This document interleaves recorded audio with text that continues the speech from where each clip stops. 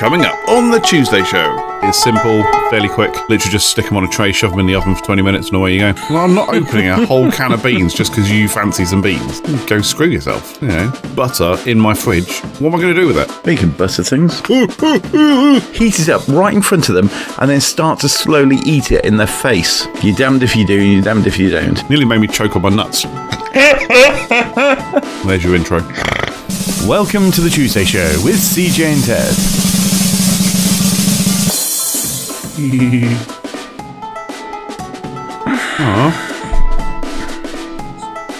My raisins are clumping together. Yeah, that can happen at a certain age. Well, I went shopping again on Thursday. I was off work a few weeks ago. Deathly ill. Pretty sure it was COVID. Yeah. But all the tests came back negative, so officially I haven't had it. But of course, because I'm stuck at home, bored, nothing better to do, I just ate all the food. Literally what I did was just eat all the food. I had nothing. You know, literally, I think all I had left in my freezer when I went shopping on Thursday was like 3 fish fingers in a box. And that was it. Everything else gone. Do you eat a lot of fish fingers? I quite like fish fingers, yeah. Yeah. Fish fingers in a wrap, bit of tomato ketchup, maybe some cheese if I'm feeling adventurous. Yeah, that's really good. It's nice, it's simple, fairly quick. Literally just stick them on a tray, shove them in the oven for 20 minutes and away you go. Yeah, quick and easy. Sometimes I don't even bother with that. With fish fingers, you can just put them in the microwave. Oh, right, I thought you were going to say I don't bother cooking them, just shove them in. No, I don't have them raw or anything like that. I'm not an animal, Christ. Well, I'd say I don't own a microwave, and I don't really think I'd ever cook something purely in the microwave unless it was like a microwave meal, like a ready meal or something. But then again, I've gone the last 25 years without a microwave. Pretty good without it, you know. Not 25 years, 15 years. What am I talking about? 25 years, God. No, I've got literally since I moved out of my parents' house, I haven't had a microwave in my life. Apart from when I lived with my old housemate. But again, I didn't really use it.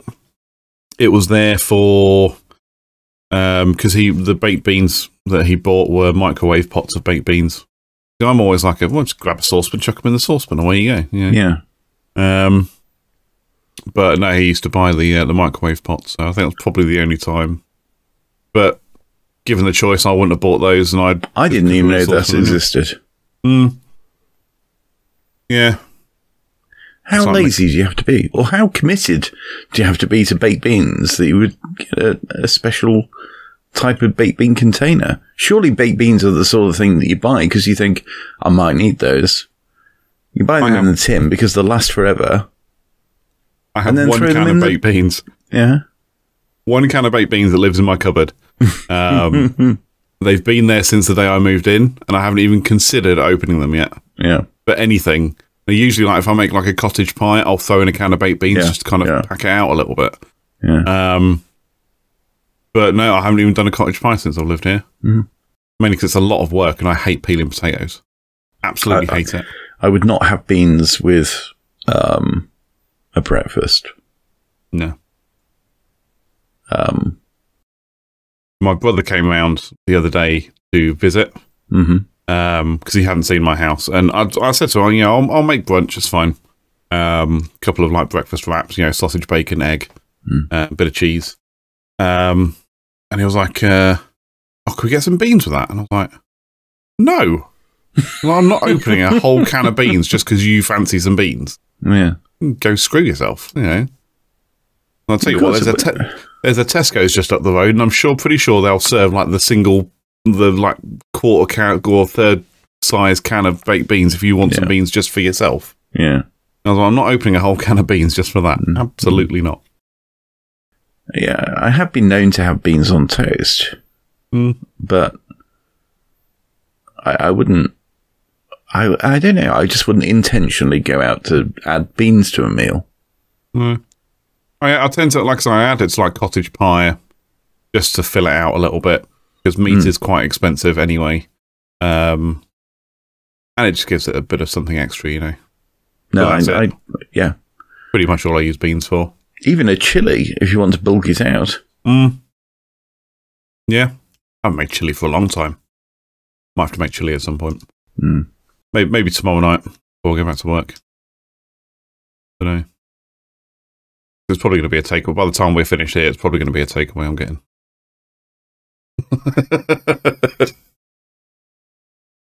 Look, it's 8 o'clock at night, all right? I'll need something, and I can't be bothered to cook at this time of night. You've got a tin of beans you could have. I do. I also have soup that I'm probably never going to use. What else have I got? That's about it. I think I'll use everything else. I've got beans and I've got soup that I have moved around when I've moved. The only time I touch the can of beans is when I take it out of the cupboard to get to something behind it. And then I put it back in the cupboard. Oh. Yeah, I've got tin of baked beans I don't use. I've got a couple of cans of soup, which... The problem is, because I still have to stand over the stove to cook it, or to warm it up. Yeah. And I can't be bothered. I feel like what I gain from spending that time and energy cooking it doesn't warrant the time and energy being put in. That makes sense. Yeah, I think the thing is with soup, I think soup is underrated, but it's not the sort of thing that you think is worth the effort of making. No, it is. Although, sorry, go on. But it is worthwhile at the end of it. Yeah, maybe. I'm glad of it. And every time I have soup, I think, oh, do you know what? This is really nice. I should have soup more often. And then a year later, I'll repeat the process and think, oh, I like soup. Yeah. I should have it more often. Yeah, no, I agree. What I need to do, actually, if I'm going to make soup, I need to go to a shop and buy bread rolls and butter. Of which, again, I don't really buy, or I don't buy at all, because I don't use it. I don't eat bread. I might make an exception. But then again, it then means I have to go and buy butter, but then I'm left with butter in my fridge. What am I going to do with it? It means I've got to buy more bread to use the butter. You can butter things. Or cook things in butter, which is incredibly bad. There are worse things. There are worse things, yeah. Sure. Genocide, for example.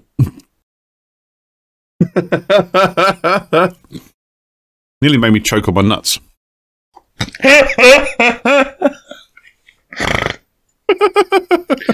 Oh dear, I'm glad I didn't have any nuts in my mouth. I would have choked on mine. Yeah, exactly. Oh. All this nut choking going on.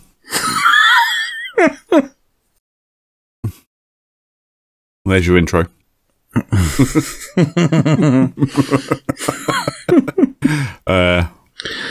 Oh dear. Yeah. Sorry, everybody. I am, chewing on nuts whilst we're talking. It's because I haven't eaten anything yet today. And like I say, it's 8 o'clock at night, and I'm hungry. You're nut hungry. I am not hungry. You're thirsty for nuts. Yeah, get some nuts. So yeah. Anyway, what do you want to talk about? Well, no, I was just thinking. You. I'm sure you remember we were talking about programs for cats. Oh yes, yes. And just tying that up with what we've just been talking about, I was thinking you could do a cookery program for cats. Cats love their food. They do, yeah. And in particular, certain things. Now, I don't know, this might be lost slightly because they like the smells of them. Yeah. And that's not really going to come across. But from a visual point of view, and in terms of the sounds, you could have a cat culinary program with all the lovely cat treats that you'd want. Yeah. It was the fish fingers that made me think of this. Okay. Right. So you could have fish fingers, you could have what else do cats like? More fish.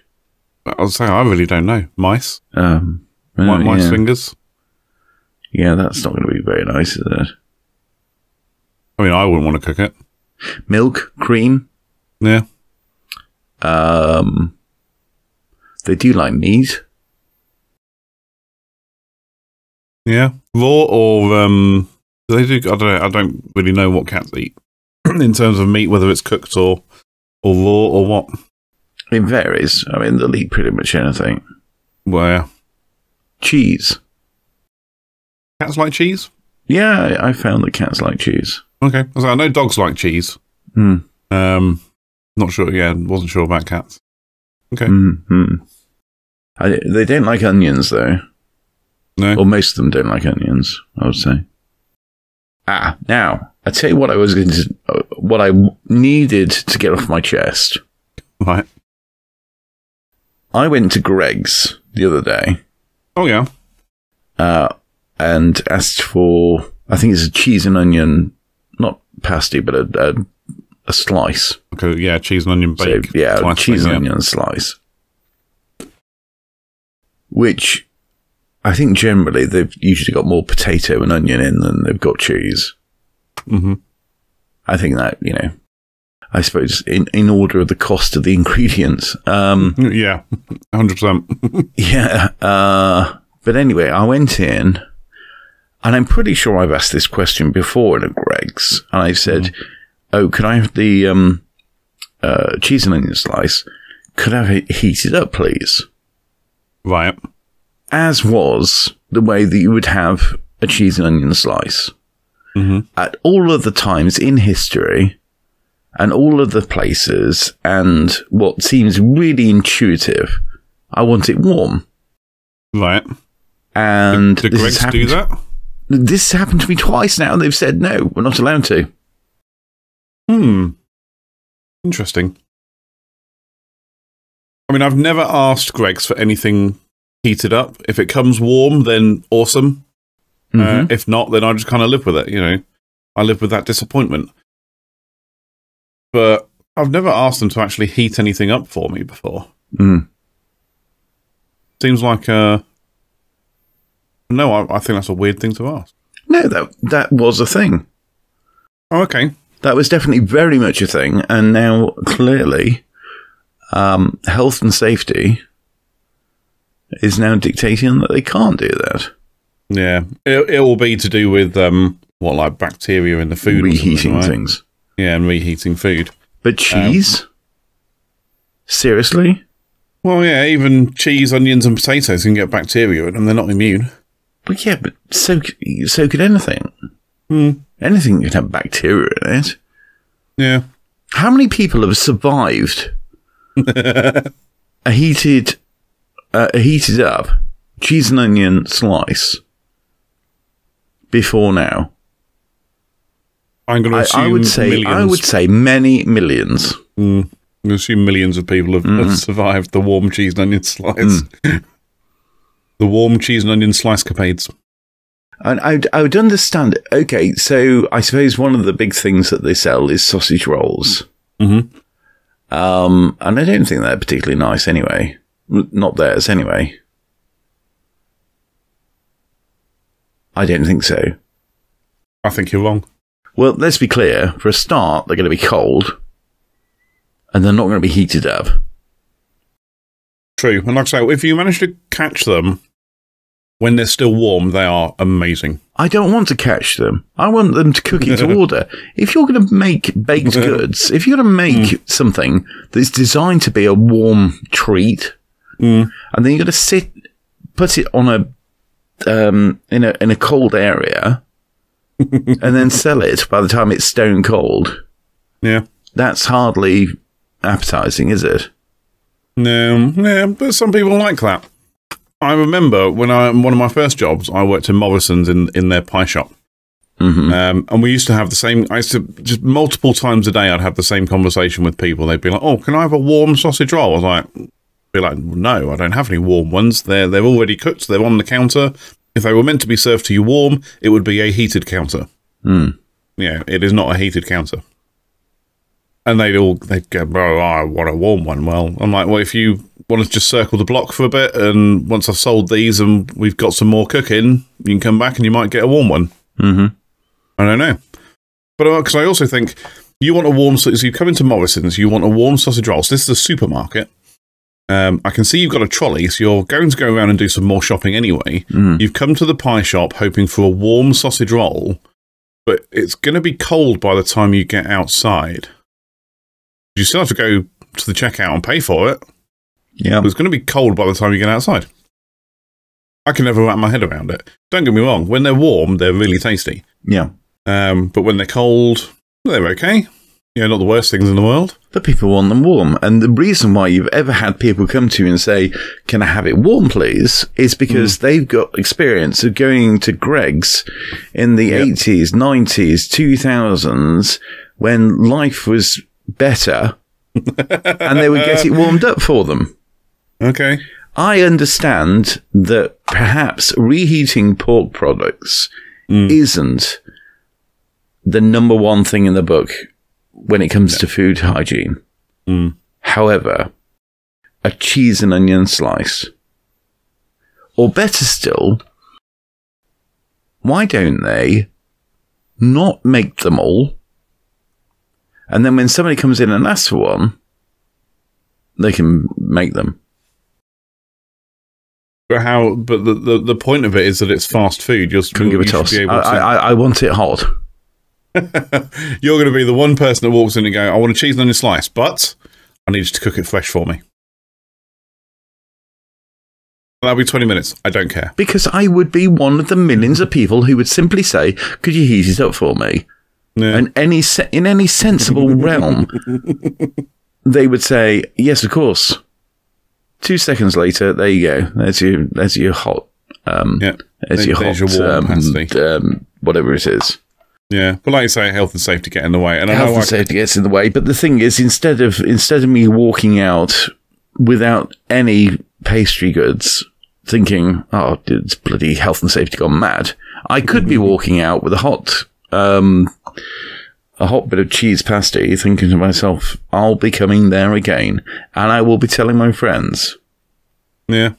And what I'll be doing is I'll be going on a podcast and telling people how I really enjoyed the service and the quality of food that I got at Greg's. Do you know what? That's not the story I'm coming out with. That isn't the story right now. That's not the story. No. However, I might have a solution for you. It does require a bit of manual work, though. If you go to Iceland, you can buy frozen Greg's products and you can cook them yourself. And I've just remembered that they do this, and I'm now planning that I'm going to go to Iceland tomorrow and buy some sausage rolls so I can cook them myself. The other solution is I buy them cold from Greg's, take them home, heat them up, eat them, and then every time I eat one, I email Greg's to tell them that I'm still alive. Dear Greg's, I bought your cold pasty and I threw it in the microwave when I got home, and I'd just like to report that I am still alive. Hourly reports to follow. Dear Greg's, it's 3 hours later and I'm still alive. Please can you arrange for a microwave to be installed in all of your stores just in case I walk in there and want a hot sausage roll or a hot cheese pasty? Oh, no, I've got a great idea. I walk in with a mobile microwave. I ask for them to heat it up. They say, I'm sorry, we can't. I say, why not? And they say, oh, it's health and safety. And I'll say, okay, I'll just take it as it is. And as they hand it to me, I throw it into my microwave, which is just under my arm, heat it up right in front of them, and then start to slowly eat it in their face. Yeah. But then comically, you've heated it up too much and you're now burning the roof of your mouth. And you're like that. And then they look at you and go, told you so. Yeah. And then I'm sick. Yes. And then I sue them anyway. So because that's how health and safety works. Yes, absolutely. You're damned if you do, and you're damned if you don't. Yep. But you end up barfing all over the floor and you take them to court for selling you a bad product. Because I slipped in the bath. Yes. Yes. In the bath, not the bath. Bath with an F, not bath with a TH. Yeah. Although I'm pretty sure some Greggs have like a little like bars around the edge where you can like sit and eat and drink your coffee if you want. Some of them have plug sockets in. You could just go take a microwave with you, like you're saying, just plug it on thing, plug it in, throw your pasty in there, beep, beep, beep, ding, you're done. Thanks very much. You don't even need a microwave. I've thought about this just whilst you were talking. What you could do is just take a toaster. Yeah. And there's little toaster bags that you get. Yeah. Yeah, so you don't get crumbs all along the inside of your toaster. Yeah, I like that. Yeah. So you buy it, you first of all complain that it's cold, then you buy it, then you walk over to the table, plug in, da-da-da-da-da. Yeah. There we go. Tapping away on your MacBook Pro because you're some kind of hippie weirdo, drinking your caramel macchiato, whatever, and then ding, your toaster bag pops up with a nice hot pasty in it. Yeah, nice. Well, won't they look fools? That's it. Won't they look stupid for it? I wonder if that would work. Not that I don't own a toaster either, but. I wonder if it would work, reheating a pasty in a toaster. Of course. Because I'm just thinking about heat transference inside the pasty. You shove it in a toaster, it's just going to heat up the outside, not the inside. But by the time you've put it through enough times to heat up the inside, the outside is burnt. No, because you use one of those bags. I like the idea of the bag. Okay. I don't know how good the bags are. I've seen them used, but I don't know how good they actually are. To be fair, they're not exceptionally thick, these pasties anyway, so no, that's true. It would heat up nicely. Yeah. And you don't want the cheese too hot, otherwise it will burn your mouth. Yeah. And then you've lost that cool moment when you turn eating your hot pasty and winking at them as if to say, I've got one over on you. Yeah. I'll win this round. Yeah. The raising a fist saying, I'll get you next time. Yeah. I was thinking it's just that slow eating of the pasty and all your eyes are saying is, I have won this battle and the war. Yeah. So I'm actually just researching where my nearest Iceland is. Oh, they do. I forgot they do delivery as well. Might order a load of stuff and get it delivered. Who? Iceland. Oh. I ordered, because I was being super lazy.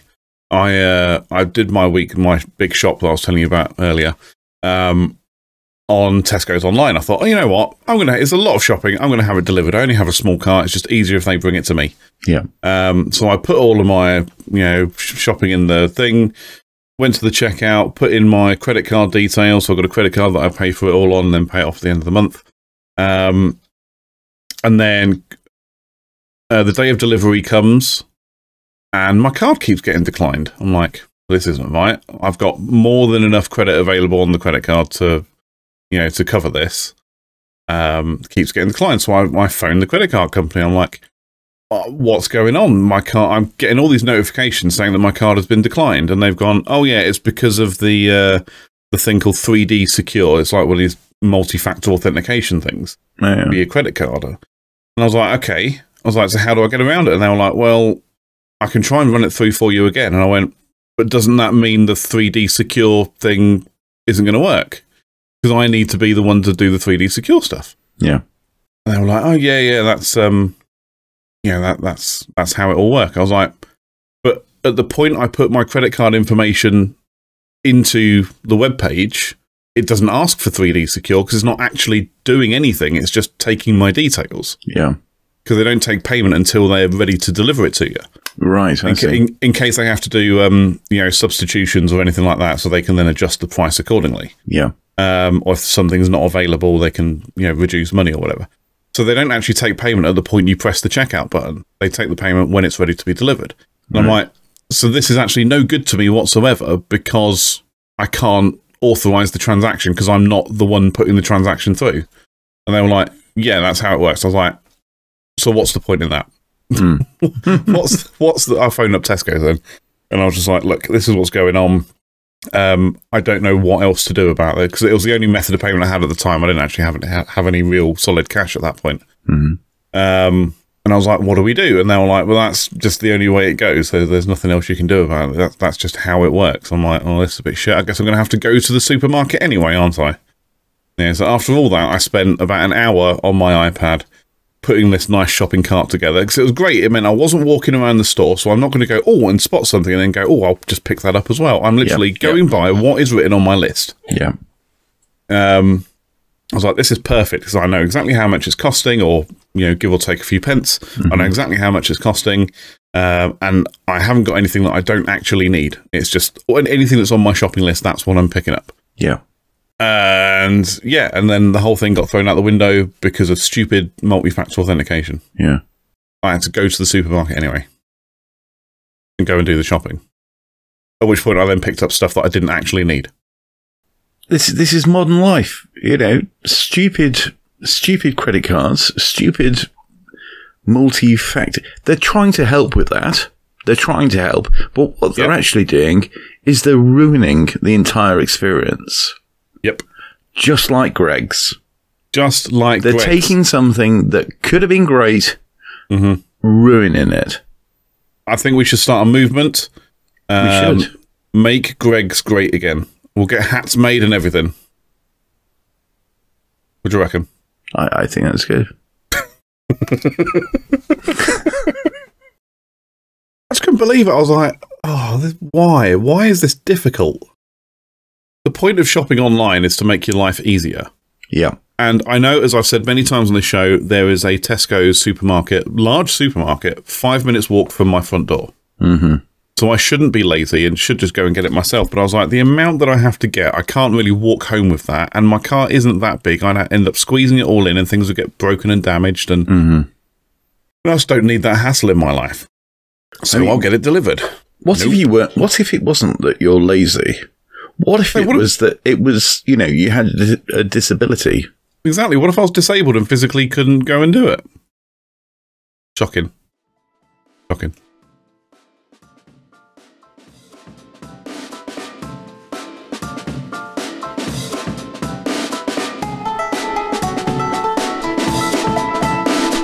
That was The Tuesday Show. Get in touch with us. All the links are in the description.